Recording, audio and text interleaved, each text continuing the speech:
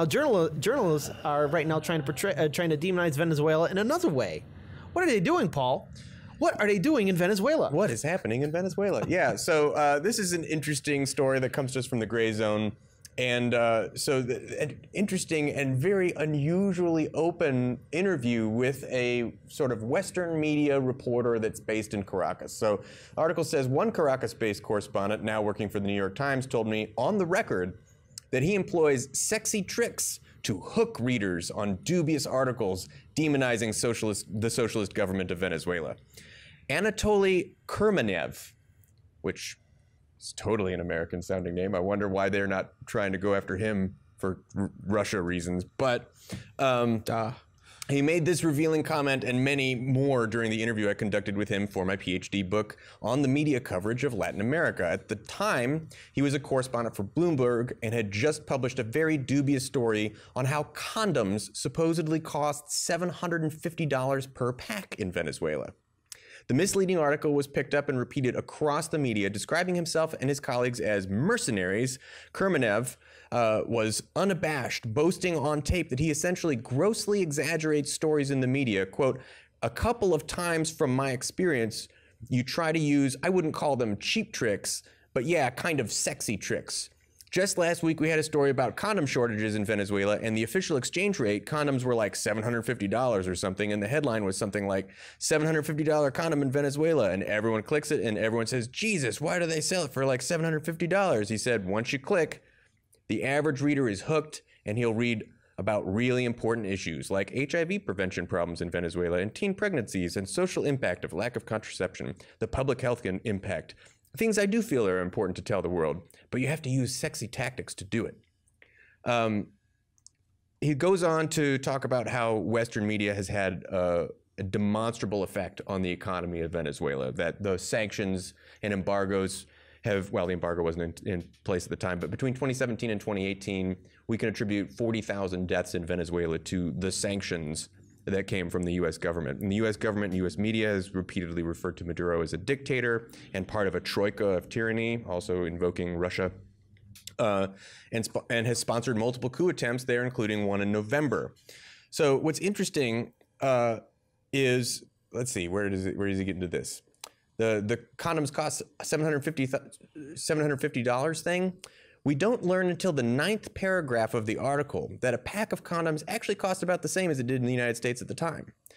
At the latter piece of the pseudo news is based on a deliberate distortion of the country's admittedly Byzantine currency regulations and its effect on demonizing the government and socialism in general, advancing the idea that something must be done to help them. So they're taking a kind of wonky, weird currency exchange rule, extrapolating it to a consumer item that has to do with sex, because that's going to get people to click on it. They weren't finding that condoms cost this much. They were taking a corner piece, rule in the government maybe wasn't great. You could write an article about, hey, maybe their currency exchange could use some smoothing out because it has some inefficiencies here or there. But no, we need to tell everyone that there aren't adequate prophylactics to use in Venezuela and there are teen pregnancies all over the place as a result of it, which is not true. You're just making that up. The article goes on to talk about how this reporter went on to report in Bolivia and did essentially the same things. According to the correspondent's narrative, according RE Bolivia, which conveniently echoed Washington's official live, the ouster of Morales left a power vacuum that reluctant Áñez was forced to fill with a transitional government. That's completely omitting the fact that there was a military coup that installed that person. It wasn't a power vacuum, it was a coup. They go to great lengths to not refer to it as a coup. He's pointing out basically the terms in which these reporters are going to Venezuela, and I thought the closing paragraphs of the article were very telling. It says, with pressure from all sides to serve as stenographers for right-wing opposition movements, many Western correspondents exist in a cultural bubble, almost entirely isolated from the poor and working class populations that support leftist governments across Latin America.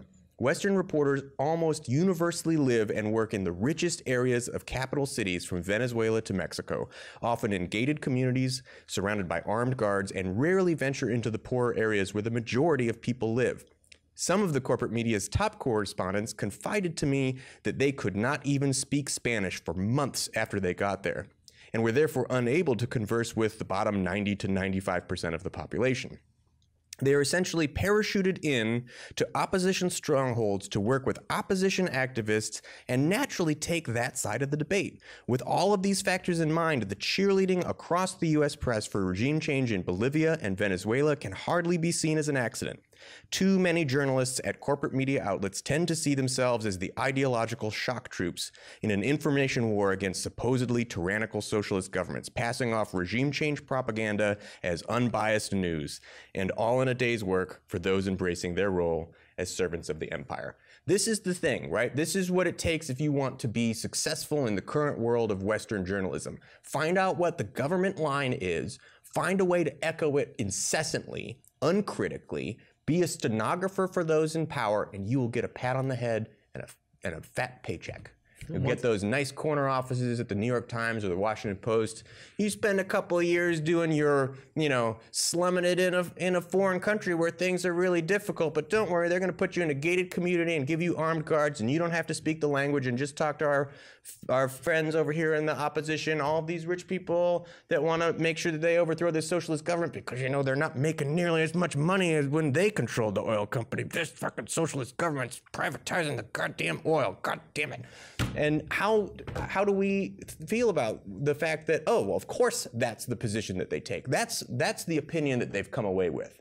That they're, first of all, trying to be sycophantic to their own government. And the only people they're talking to in a foreign government are the wealthiest and most interested parties and completely politically biased in every way. It's no wonder that we aren't getting the straight dope out of what's happening in Latin America. All right, so I'm going to keep my response because we're on a time, time element. But I want to make it very clear that with this entire coverage of this crisis in Venezuela, I'm very happy that there's an article like The Gray Zone out there that's actually bringing attention to this, and more importantly, acknowledging the fact that corporate media is profiting off this system. And also shout out to our super chat, Doug Moore, 50 nations back Guaido, UN 193 nations, 25%. So one thing that I think that inadvertently they are the shock troops. I mean, these are what modern era shock troops look like. They aren't soldiers. It's even before the soldiers. It's the Western journalist that goes in and for years builds up a reputation of, oh, he's the guy that we know that's from the New York Times, that's in the this area of the world. He's the guy we can trust. He's this reputable source, and he's a New York Times reporter that's going to tell us everything that's happening. And then as soon as you ask them what's going on, it's, well, actually, don't talk to the people. I don't know what's going on. I really talk to the people that are trying to overthrow the government, and I know I'm slumming it out here until I can get back and get a really nice... Check out my sexy tricks. And so it's manufacturing consent. It's manufacturing reality. And we are, as America, as Americans, and as American companies, literally doing the exact same thing that we say that we're out there to correct. Instead of saying to people, here's what the truth is, I know it, I've looked at all the sides, I'm literally going to be the propaganda that I chastise against. So just think about it. How many articles were written in the past where you have these reporters that are in these hostile foreign countries talking about a dictator that we have to overthrow? Think about all the articles that were written, how many wars that we've gotten ourselves into because of articles saying that, oh, this dictator's doing this, or it costs this much to have toilet paper or water in this country.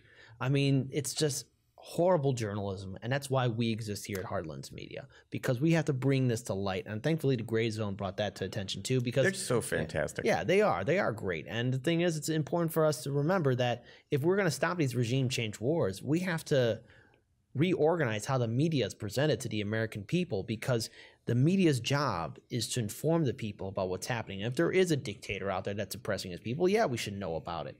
But don't put us into a country where we're just there just to take another country's resources. We wouldn't like it if somebody did that to us. And let's face it, if you look at America's track record, we have the highest incarcerated population in the free world.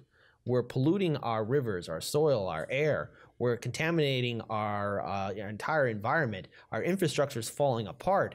And we have such a corrupt, inept neoliberal system.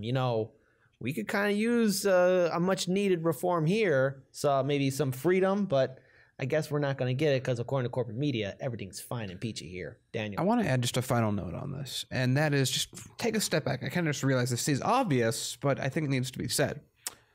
What kind of super oppressive dictatorship are you in where you can openly write against the country for years and years and years with no repercussions? Yeah. Oh, you know what? I got to mention one more thing from the super chat. No, it's not a super chat, but from the regular chat. Holly Horn, Venezuela has more oil than Saudi Arabia.